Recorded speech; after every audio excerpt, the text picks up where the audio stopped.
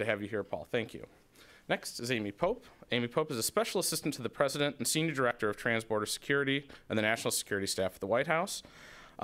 She previously served as the Director of Border and Interior Enforcement in the same directorate, and prior to joining the National Security Staff, she was the Deputy Chief of Staff and Counselor to the Assistant Attorney General of the Criminal Division of the Justice Department.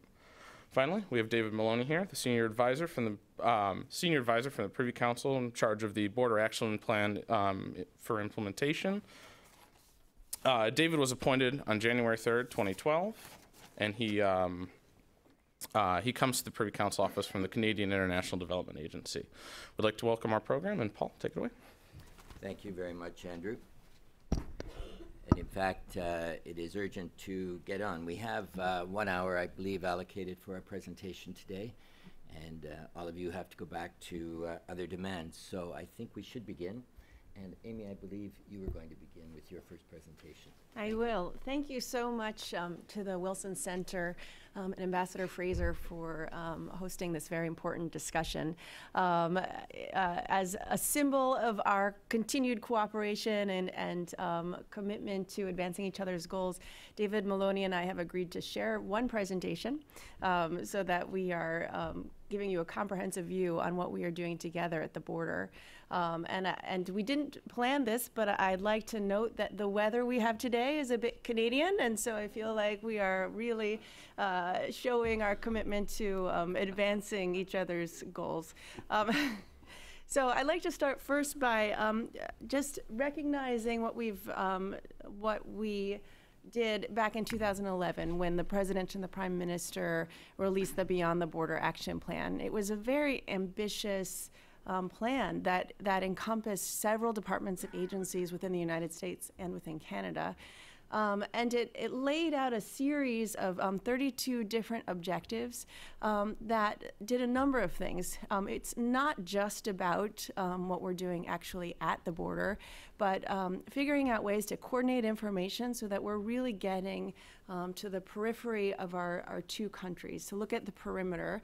And even before we get to the perimeter itself, kind of what information we can get internationally so that goods and people coming to our common perimeter border are screened in advance and their travel and trade facilitated. We also are looking, at the same time we want to keep our citizens safe, we also want to make sure that we're maximizing our competitiveness and enhancing our prosperity. It does no good if we're all perfectly safe, but we have no trade or travel. So recognizing that the second platform of our work together is facilitating trade.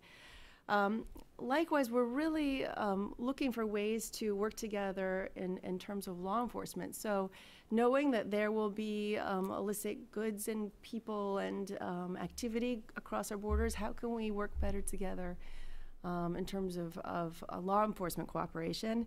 And likewise, recognizing unless we have the bridges and ports and et cetera in place, and are coordinating on things like cybersecurity, none of this does us any good. So taking a real look at how to cooperate on things like critical infrastructure and cybersecurity.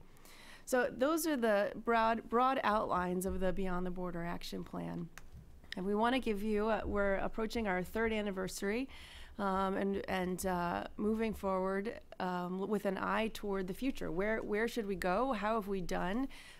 Get some feedback from people who are interested in following the issues, and make sure you guys are aware of the work that we're doing, and really sort of amplify some of the things that have been happening behind the scenes.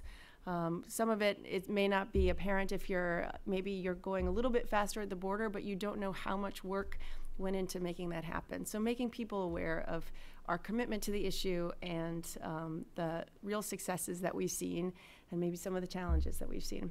So that's the point of our conversation here today. Really thrilled that you all are here and are interested in the topic. And I'll just launch right into addressing threats early. So we believe we've made pretty meaningful progress in terms of this issue. The premise of it is that a threat to the United States is likewise a threat to Canada. And so where can we get information before a container of interest, a person of interest, other goods, et cetera, come into one of our borders, how can we share that information with one another? How can we harmonize our targeting rules? How can we share our intelligence? I mean, there are a whole range of options that we've outlined when we've looked at how we address threats early. And what we're seeing is that we are achieving real successes in terms of sharing information, particularly on cargo security. We have this integrated cargo security strategy, and it starts first as there's a strategy. There's actually a paper document, the strategy itself, that you can find online. And then we're implementing the strategy, and we're learning from our implementation. So we began with implementation at Prince Rupert. And there, we've realized where enhanced information sharing can lead to facilitation, and where it can lead to greater information about threats to our country. Now, the threats we're learning about range from CT threats and criminal and contraband threats, and we're likewise learning that it includes information about pests that we may not have known about before. So it's really a wide range of information, and what we do with it is kind of our challenge for the future. Likewise, we are seeing what I think is really interesting in terms of kind of where we are in the United States on entry-exit. We have worked with Canada, where an entry into Canada counts as exit data for the United States.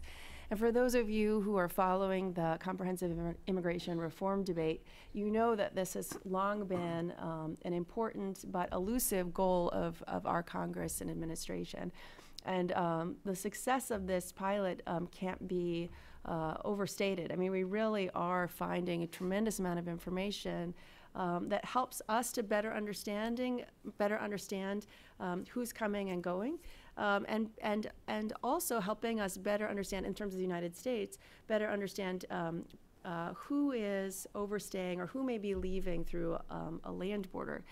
It's sort of been a gap in our information. People would fly in, and it would appear as if they were overstaying a visa, but actually they were leaving and driving into Canada. And so it's giving us really important information about who's coming, who's going, and that allows us to really cabin persons of interest or threats of interest and use our resources to address those threats, as opposed to slowing down the travel of persons who are really just involved in legitimate travel or tourism.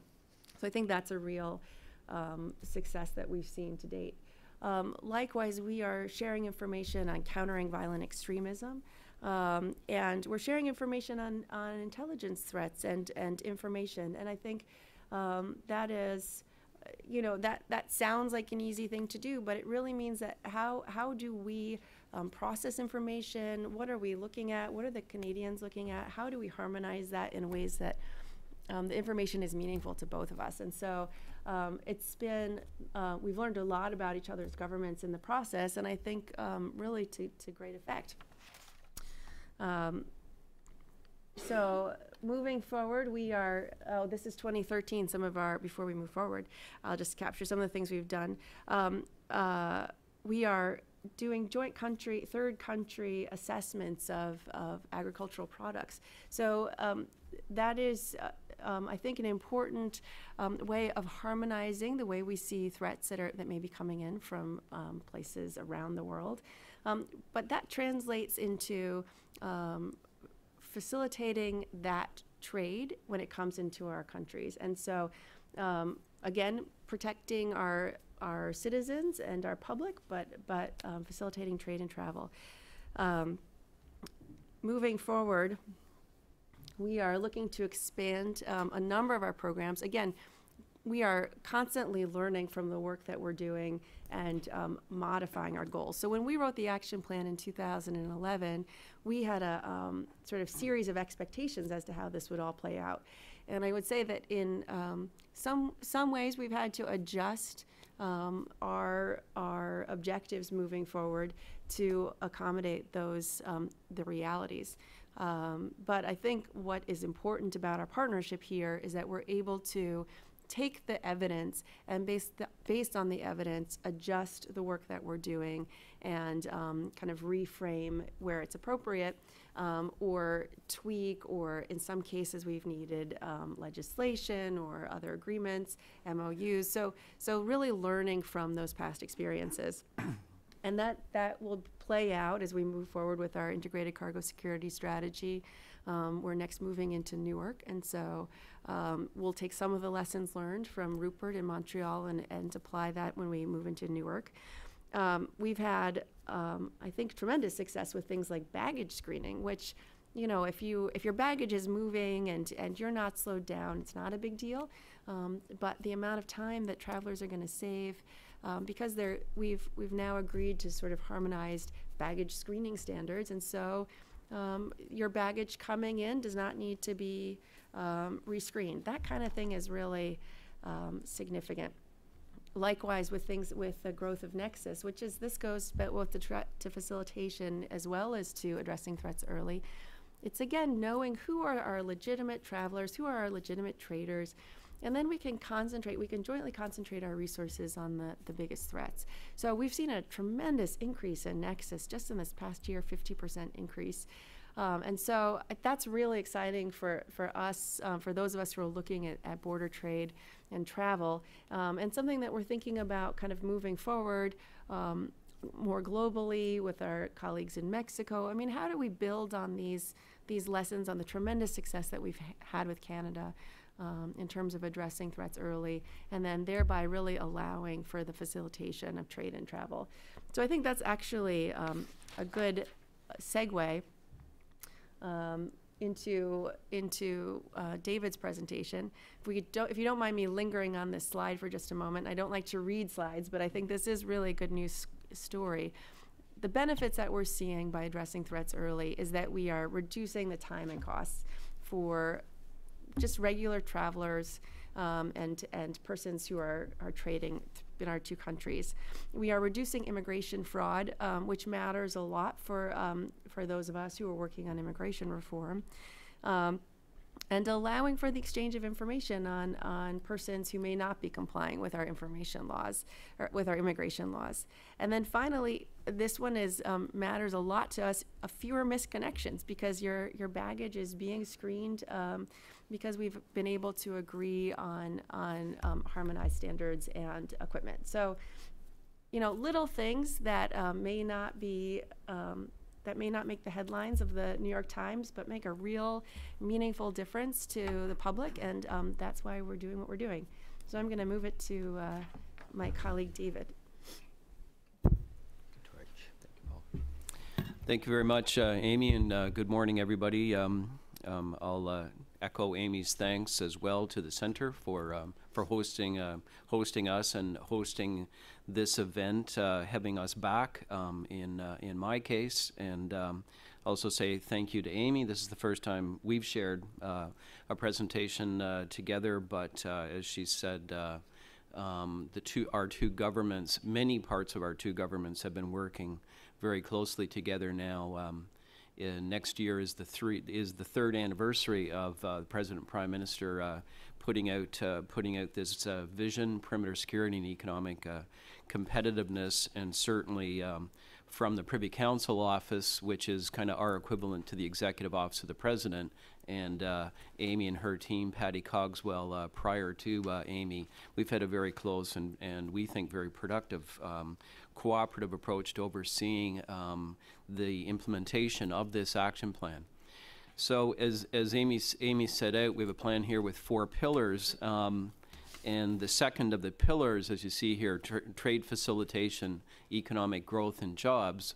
The first point I want to make is just to underline that a key part of the strategic approach here, in terms of thinning, if you like, the land border, the shared border between our two countries, a key part of the strategic approach here is to make sure we're taking that perimeter approach to addressing threats, so that we build confidence between our two governments, between our border agencies, between our countries, that those threats that come from beyond our shores are going to be adequately addressed, picked up, mitigated before coming into that shared land border.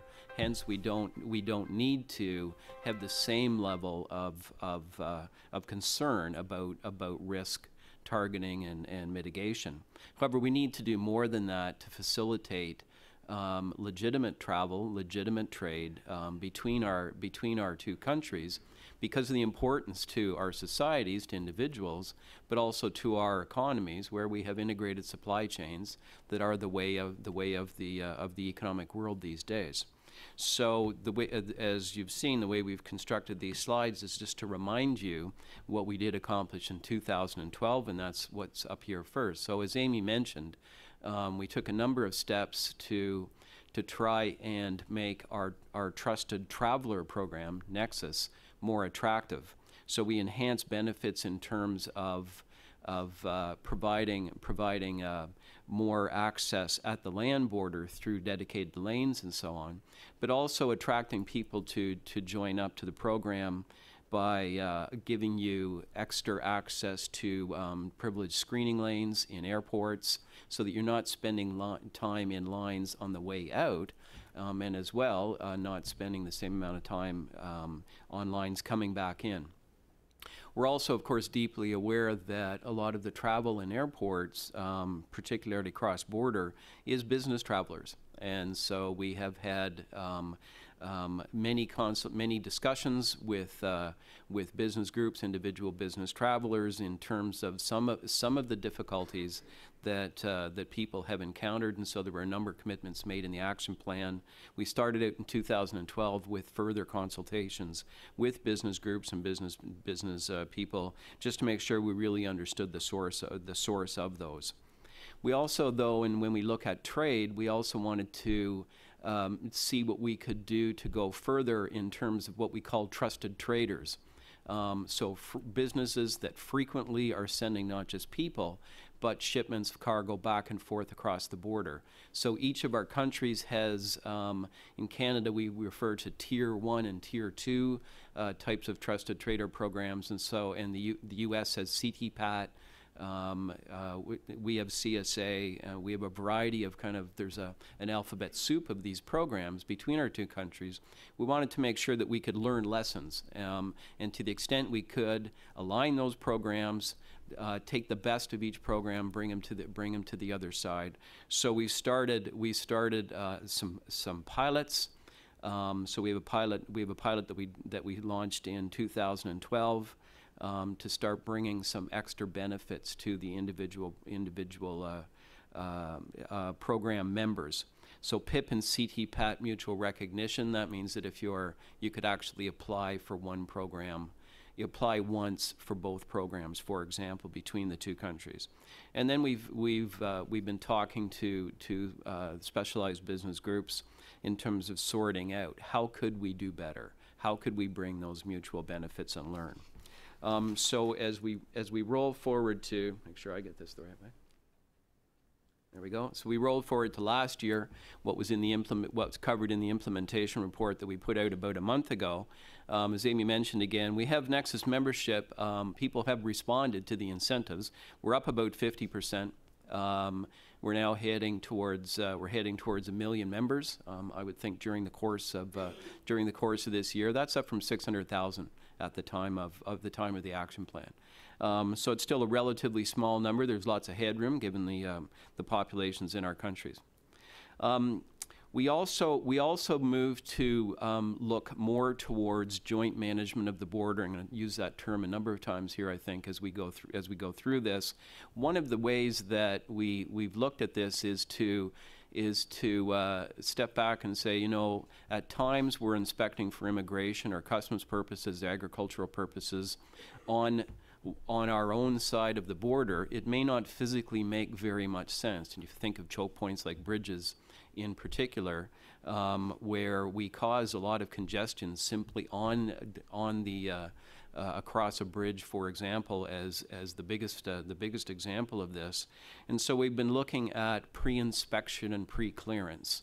We define in the implementation report the difference between the two. Basically, pre-inspection is getting some of the inspection activity out of the way, whether it's for cargo, we do this for people in certain of our ports. So we launched launched a pilot out between British Columbia and the state of Washington last year to look physically at, well, in this case, CBP coming over to the Canadian side, would they be able to have the connectivity? Could the systems work so that the CBP officer sitting on Canadian soil could have access to all of the systems that she or he would normally have and do that cargo examination on the Canadian side? That pilot has been successful and will move on, as we'll talk about in a minute, to a next stage. We talked further. We continued our dialogue with business travelers through the year, and we think we've made some progress. Although we have lots of progress, as I'm sure some of you'd be happy to witness, we have lots more progress that we need to make there. We've also been looking at, I talked about congestion. Sometimes we have congestion because one or the other, both sides have simply not kept up with traffic flows in terms of the physical infrastructure as well as the technological infrastructure. So as part of this, as part of the action plan, we committed to, for the first time, systematically plan together which border crossings need more investment and which would be our priorities, which is the more important thing.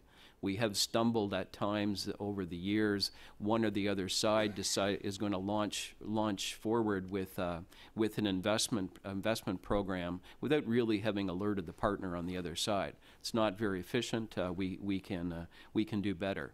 So we had in 2013 the first, and there'll be another one this year, rolling 5-year plans where we will publicly identify, we have publicly identified our top priority crossings for investment purposes. This is planning. These are not commitments, and that's a tricky thing in budget processes in both our countries. However, if we want to plan together, we need to be transparent with each other. Other things that we can do in terms of moving legitimate travel through small low-value parcels and shipments are almost always lower risk. So we have decided to give access to a materially larger class of shipments of values. We both raised our dollar thresholds, harmonized them as well, which is both making faster and cheaper the transmission of these parcels, which has commercial benefit. It also has benefit to individual consumers. So as we move forward into what do we have remaining, this is a 3 to 5 year action plan. Most of the commitments are to be delivered by this year. Some go into 2015 or even 2016. As we look at our Trusted Traveler program, first of all, Nexus, we've committed to work together to add third countries and fourth countries and fifth countries. So that is, we are moving actively on that score. The United States has previously had other Trusted Traveler outreach programs separate from us. So we want to bring that together so that we can speed up the flow of legitimate folks through airports, allow those whose job it is to look for risky folks to focus exactly on that. I talked about pre-clearance and pre-inspection. So we will move that pre-inspection pilot in a matter of weeks, a few weeks we hope, to Peace Bridge, which is between Niagara Falls, New York, and Fort Erie, Ontario. So this will be a pilot where we will be specifically now testing, can we speed up cargo flow southbound by putting CBP inspection in Canada and moving those trucks through. We need to rigorously test, track, evaluate, and that'll be underway shortly. We also, you'll note up there, we in order to look at doing that permanently, we need to actually establish what in Canadian terms would be a treaty. We have a treaty between our two countries for pre-clearance formally, so not just cargo inspection, but full people inspection. So when my colleagues and I flew down here yesterday, we met a CBP officer in the Ottawa airport, and from the point of view of that officer said, "Welcome to the United States." So when we can fly into Reagan National Airport, and we could have been coming on a plane from Pittsburgh, we are already cleared for entry into the U.S. We do that, CBP does that at 8 Canadian airports. We need to establish all the formal protocols and authorities to be able to do that for individuals crossing on land, via passenger rail or marine traffic. We have cruise ships, we have ferries that move back and forth. And of course we have 120 land crossings as well. So it's a major undertaking to make sure we have full appropriate legal powers on both sides to move from these pilots potentially to actually establishing the authority to be able to do that where it would actually make good logistical sense, which is not every crossing, is not every airport. But we're working hard on that. We also, I mentioned there's 120 crossings. Many of those are very small local crossings. And it's a constant issue as to whether or not those can remain open. Is there a business case for 30 crossings a day? So what we're looking at, and we'll be on both governments by next year, we'll be piloting a technology-based approach to, quote, staffing, operating those small and remote ports. There are 60 some of those ports between our two countries. They are very important to local communities. A hospital that serves communities on both sides needs to be accessible. Job opportunities, possibly a gas station, possibly a grocery store. Those are very important crossings to local communities, and we're looking at jointly, can we jointly operate those? Can we use technology to be able to ensure that those crossings, very important locally, can continue? Coming back to also in the traveler domain, a few of our crossings, especially anybody who travels on the West Coast, we have some great technology up as you approach the border from 50 miles back or 50 kilometers in Canada back. You can see digitally what the wait times are if you have a menu of 3 or 4 crossings. We're working to expand that across from 6 locations to 20 locations in the next step. Back into the commercial realm, something that is critically important. It's a 3 to 4 to 5 year project, but you'll see single window up there. So today, a shipment coming into Canada may need approval from up to 10 different departments in our government. As it turns out, electric refrigerators are the single worst example that we've found. The various permits and approvals that are required. In the U.S. government, it's 10 to 20 or more agencies.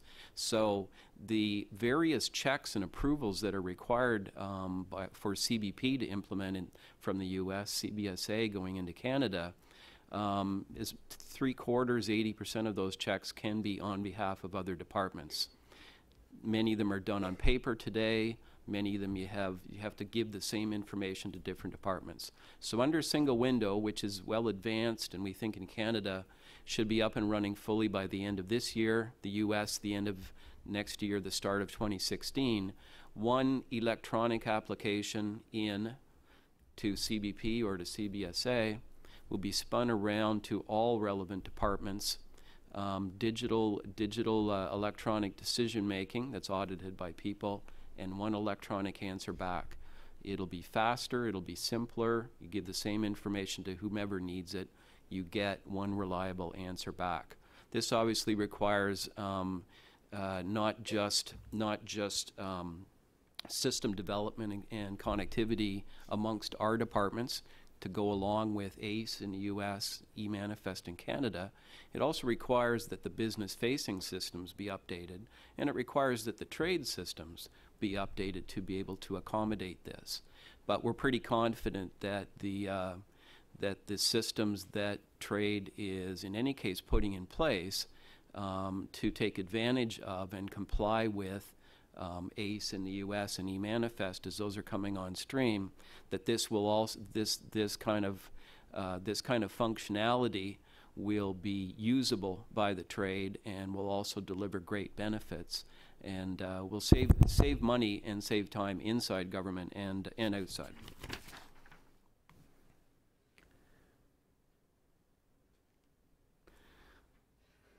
So in terms of, I think I've gone through most of these. What we're getting at here is jointly working together, making sure we can use information, share our programs, so that we can, as I said, speed up legitimate trade, legitimate travel, reduce time, reduce costs. Pillars 3 and 4 we've combined here. Cross-border law enforcement and critical infrastructure and cybersecurity are what we're about in these pillars. Fundamentally, if we come back again to identifying risks at or beyond the perimeter, working at trying to identify low-risk trade, low-risk travelers at the border. There are other aspects, though, if you consider it, that are required to jointly manage a border so that we can assure that legitimate trade and legitimate travel can move through quickly and reliably. And now we're in the world of thinking about, well, what can go wrong at the border? Why else would we care? Well, obviously there are law enforcement issues that are not about national security, but are about mala fide actions at or around the border. There are natural disasters. There's other kinds of emergencies, whether it be a storm, a hurricane, a break in a pipe, other sorts of things. So we have quite a large number of initiatives in this action plan that people are working on that really enhance our ability to predictably work together on contingency planning in the realm of and actual operations. So just to highlight a couple of these, shiprider operations. What does that mean? It's actually a fairly graphic description. We have many parts of our shared border are actually imaginary lines drawn on waterways. And traditionally, criminal elements and others have been able to escape enforcement by getting across that imaginary line. So we've dealt with that by developing this shiprider program, which we agreed to in 2012 and now is in operation, whereby we have jointly staffed patrols and interdiction operations on our waterways with legally authorized to operate on both sides under the law of whichever side of the border happens to be on, under the operational command of whichever side of the border that boat or ship happens to be on, but giving us a continuity of law enforcement and interdiction back and forth. So this is when you look at the map, you realize how critical this is to actually joint border management. We have working, as I said, on land border emergency and recovery, marine border emergency and recovery.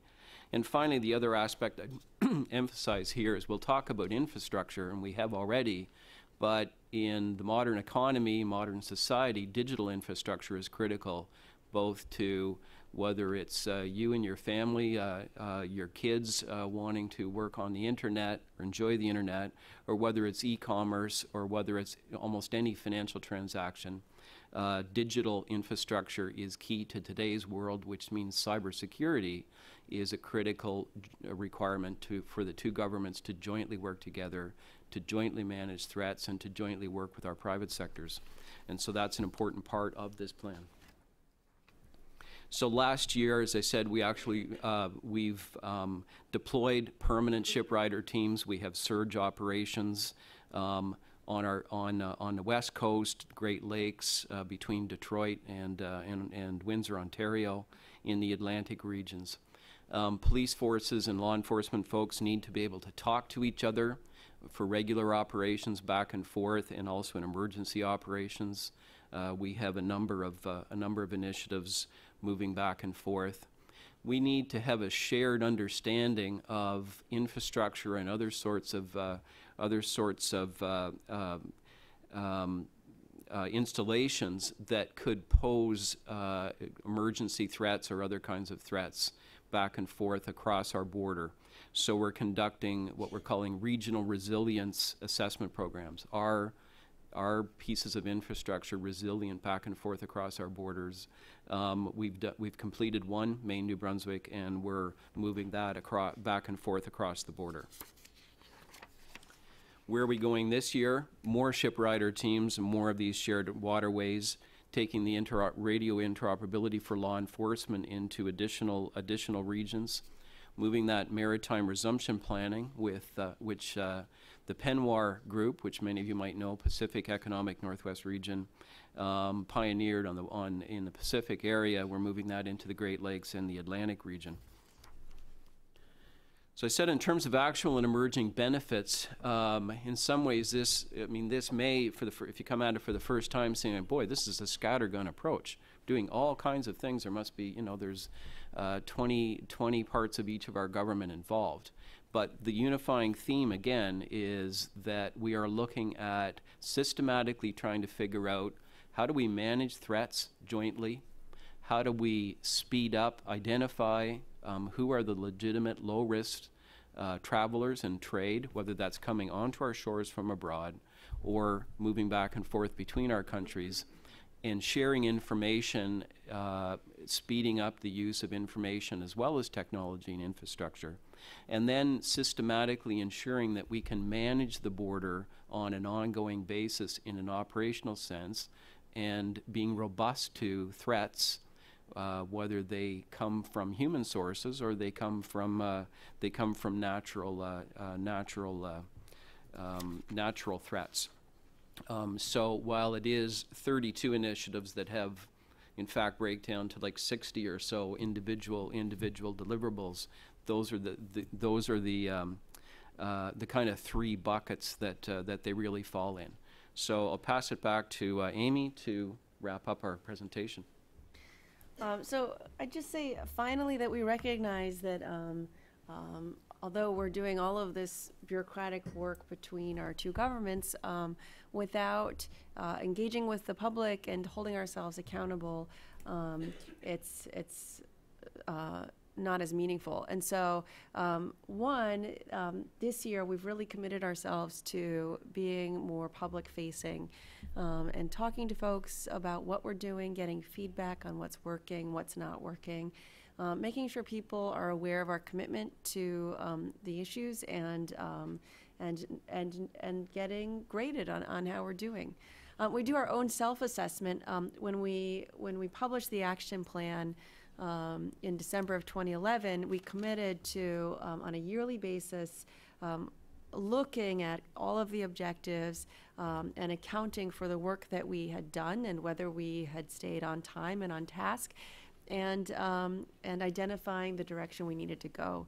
And so for those of you who are interested in looking at some more detailed assessment, that's available on our websites, and I'll show those in just a minute. But we just released a report in December of this year, which accounts for the 2013 work. David and his team have been taking on a new initiative this year, which is exciting for those of you who are interested in border issues. They're publishing a newsletter really giving people more up-to-date and timely information of the direction we're going. Likewise, we're coordinating with one another on information we're posting on our websites, on public releases, and again, looking for opportunities to engage with the public. So these are the ways that we've identified to hold ourselves accountable, to be as transparent as possible, and engage with interested stakeholders. So we're very much looking forward to hearing from all of you as to what's working, what's not working, and just getting feedback on the direction we're going. So with that, this is where, for those of you who are following closely, you can get, I won't say minute by minute updates, but certainly fairly timely information about the initiatives that we are committed to implementing. Well, thank you. Thank you.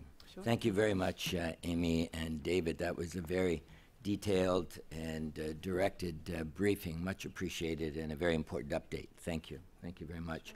If you agree, I will just make a couple of very brief comments and pose a question as members of our audience are thinking of questions that they may have. One comment I think that has come to my attention as I reviewed this material over time is that Canada and the United States are probably engaged in the most important mutual confidence building exercise that the two countries have ever experienced. And I go back to previous trade negotiations, whether that be NAFTA, whether that be the original Canada-US Free Trade Agreement. Those were particular examples at the time, but far different from the detail and the depth and the breadth that the implementation of this full program plan, including the RCC, will affect, and in so many ways reaches down more personally into the lives of our respective citizens and has every potential to improve those lives in so many ways. So wishing you and your teams obviously much more continued success in this area. You mentioned, each of you, the Border Infrastructure Investment Plan. You mentioned infrastructure as critical infrastructure as a main priority of interest. We know, and you've made reference to how the plan is that. It's a list of what would be in our plans, but no commitments here. We know that in each country, the budgetary situation and process are different. In this country, we've just had the passage of the very welcome, long-awaited omnibus bill for fiscal year 2014, which ends the end of September, for those of you who are on a different fiscal year. I'm wondering, with that plan, for example, there was much creative language about P3 partnerships that were potential for infrastructure and other kinds of projects at border crossings. There was a provision for, I believe, 2,000 more CBP officers.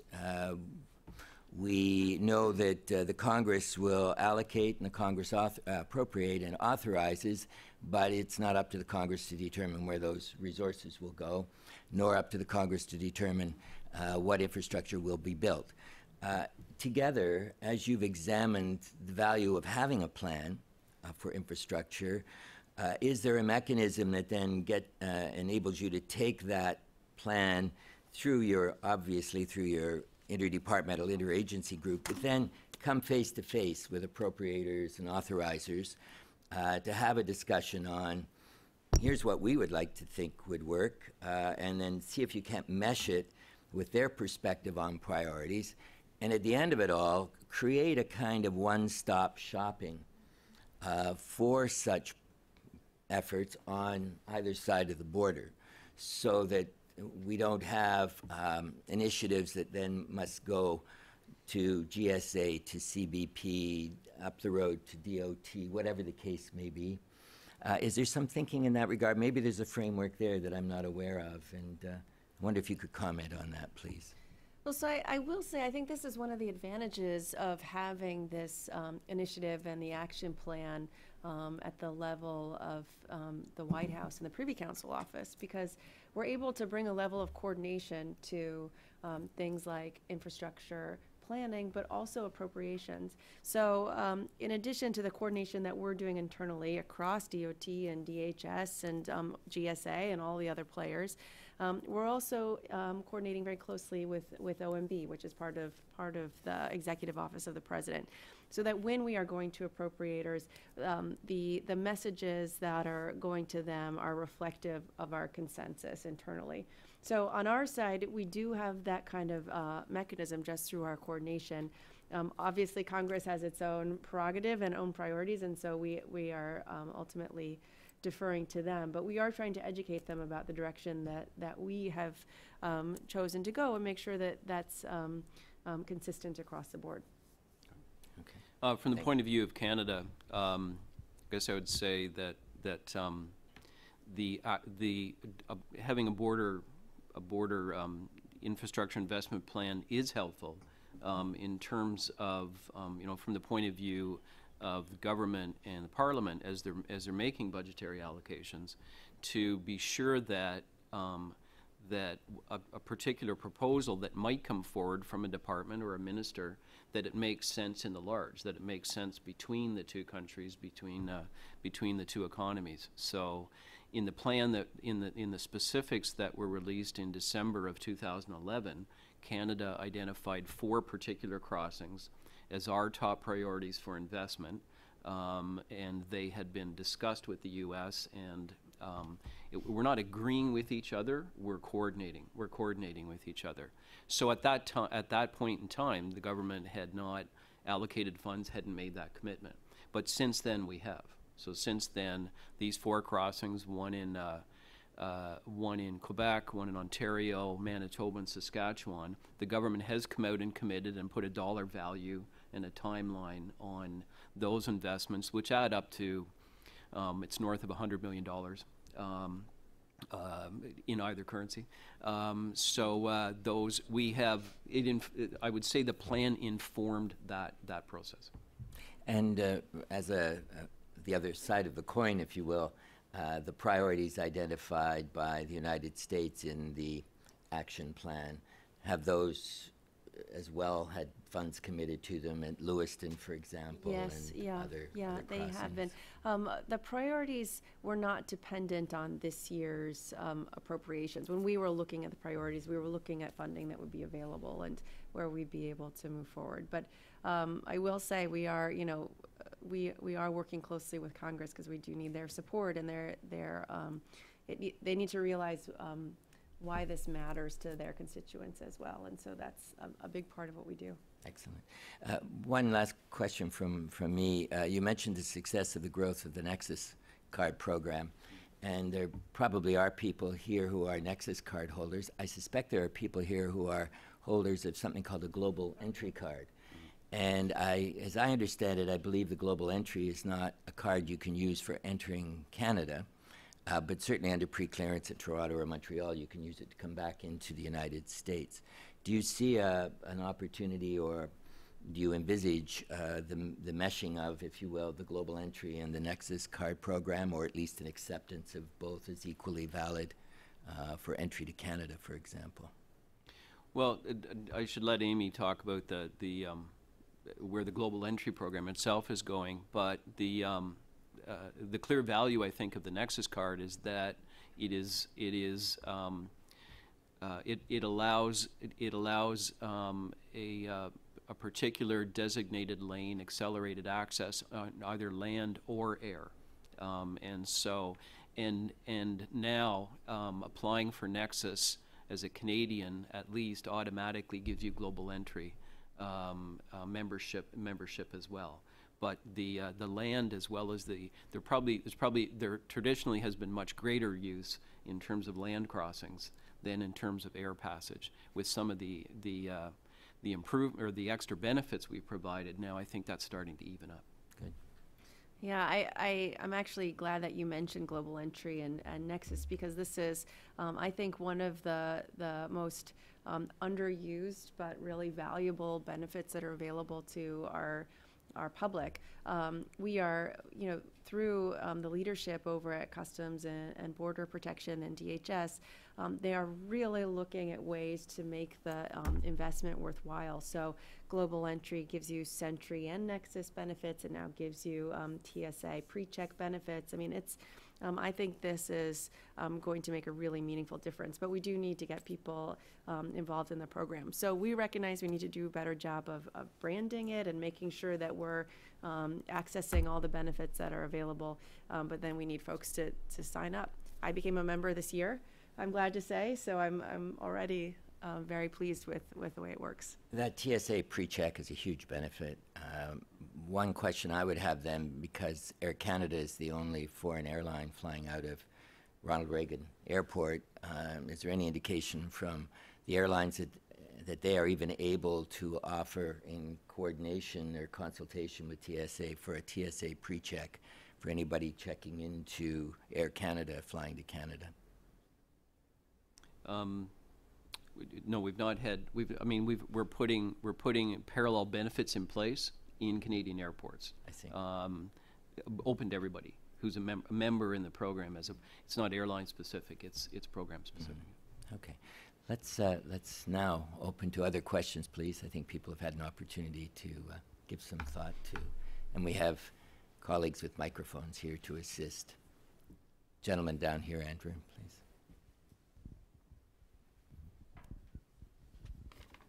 Thank you. Good morning, and thanks for being here today. Appreciate the update on the Beyond the Border Action Plan initiatives.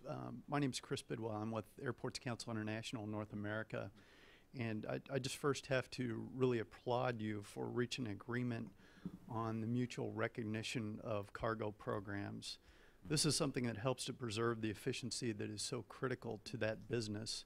But I'm really curious just to drill down a little bit, and one of my questions you actually touched on, Paul, which was the expansion of benefits similar to what you get under pre-check to Canadian Nexus card holders or global entry members for individuals departing Canadian airports. Right. And I think there's a pilot program, but just to encourage you to expand that to other locations.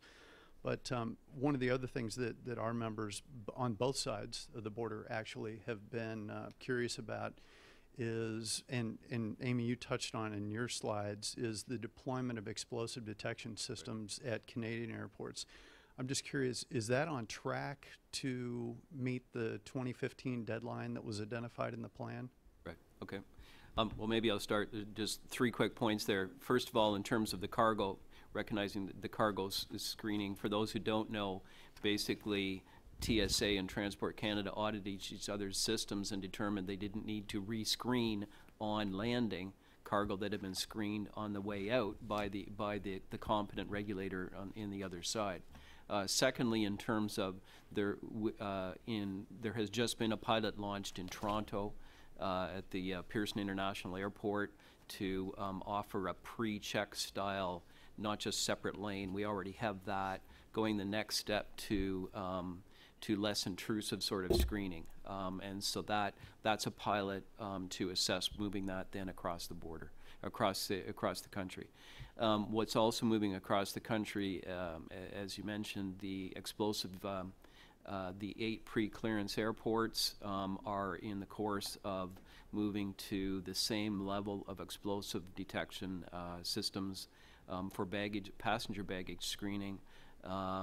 We are partway through. We are careful to not say which airports have it in place because it'd be a security risk to identify the others. But we believe we're on track and we're still pushing. We think we will make that 2015 target.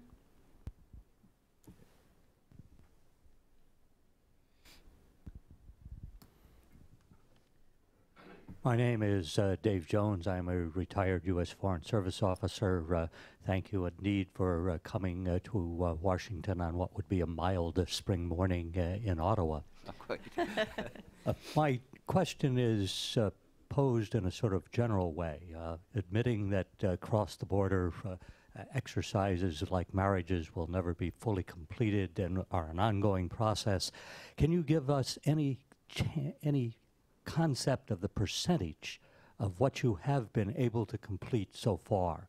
Either pick a specific program or go across the board, but because what you have been saying is pilot program here, partial presentation there, say expectation that Nexus is going to rise, etc. But an overall generalization might give us a concept as to how you're doing. Thank you.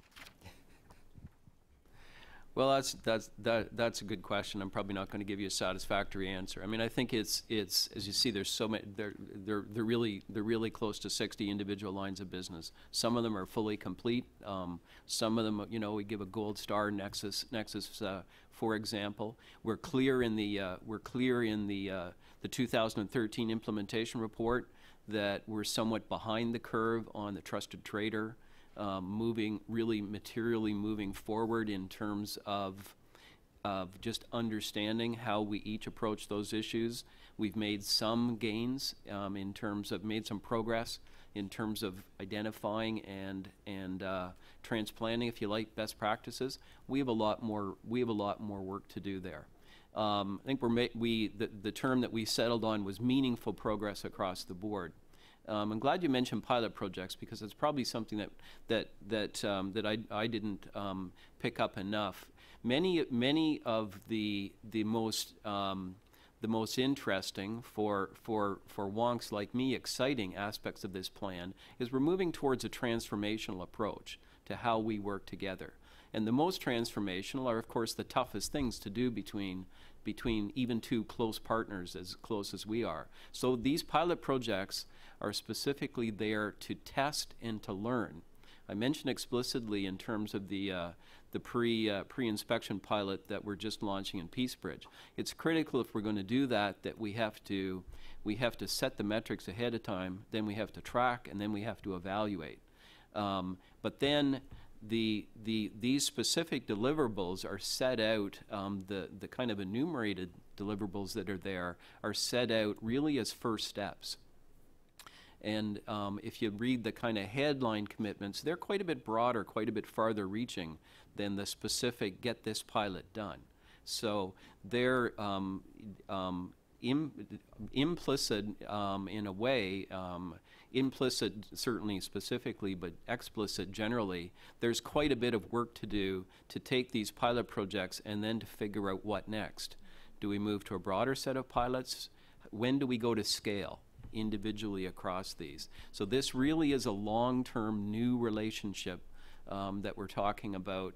I'll leave you to set the legal term of that. Amy, I'm sure wants to speak. So I would add, we can, if you take a look at the implementation reports that we put out on a yearly basis, it'll give you some granularity.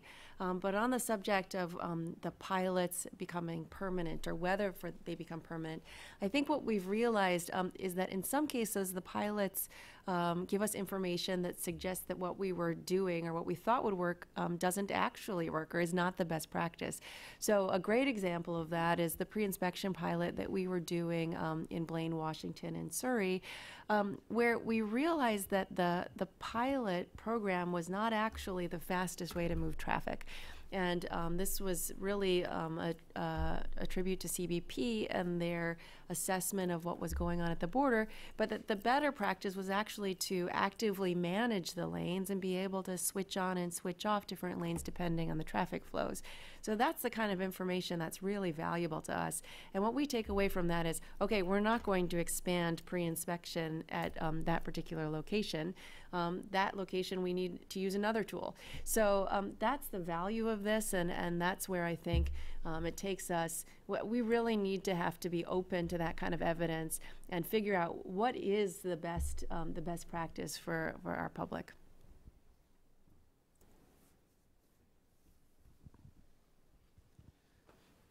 Thank you very much for being here today. This was very informative. I'm Jeff Biggs with the American Political Science Association. For 60 years, we've had a parliamentary exchange between our congressional fellows and the Canadian House of Commons parliamentary interns. So we regularly have briefings not unlike this on both sides of the border. Both of you have, or all three of you have, mentioned distinction several times between plans versus commitments and coordinating versus agreeing. Now, I take it this is more than a semantic distinction. What is the real import of those distinctions? Well, I'll start. When I use the word commit, I use the word in terms of infrastructure. So our planning in terms of infrastructure projects, what are the things we're looking at that we're evaluating it would make a lot of sense since every one of these crossings has two doors on it, two ends to the door, if you like. We should talk to each other. In our government, when a minister of the government or the prime minister stands up and says, we are going to spend this money at this place, and that is a commitment that is rooted in a financial, a fiscal decision, if you like, and we have the authority to move ahead. So I think that's our decision. That's our distinction, and coordinating it would be similar as we are acting. Do we do it alone in kind of parallel play, or can we actually do better if we talk to each other as we're acting? I'd say that, and this is sort of personally my biggest lesson learned, is that although we actually share quite a bit in common, and our two countries probably have more in common than anyone else in the world, there are very meaningful differences, and that in terms of what are the requirements, what are our statutory requirements, what are the expectations, what are the authorities of our various departments and agencies as they carry out their border missions. And so there are times, just out of respect for one another's sovereignty, where the best we can do is to say, these are the standards, these are our requirements, and Canada likewise has their set of standards and requirements, and where can we harmonize those, where can we coordinate, but without ceding our sovereignty or our responsibilities or our statutory mandates. And so that's why we're careful to use that language. We are looking wherever we can harmonize and bring our standards up to a place that is compatible. That's our goal. Well, thank you very, very much, Amy and David. On behalf of those who have come here this morning, you've provided us with an ongoing appreciation of the work in hand, and also a real sense of the progress that has been made. Thank you for taking the time today, and we wish you continued success in your efforts. Thank you so much. Thank you all for Yes. attending. Well, thank you all.